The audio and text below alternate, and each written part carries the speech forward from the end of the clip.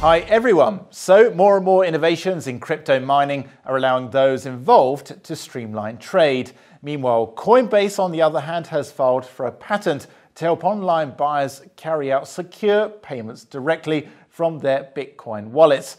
The patent highlighted the issue of buyers having to compromise on the security of their private keys.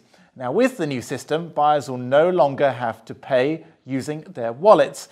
Instead, they will make payments directly into a critical process which encrypts private user passphrases into a master key during checkout. Now, as a result, this will reduce the number of cases of private keys being stolen. The master key will be the center point, encrypting private keys and transaction signing. Now, after the master key is used, it gets deleted. The so-called freeze logic system will have a feature to help users report their accounts getting hacked or their identity being assumed. The patent has also clarified the API generation service that will facilitate the payment system, which will be used by other websites and services.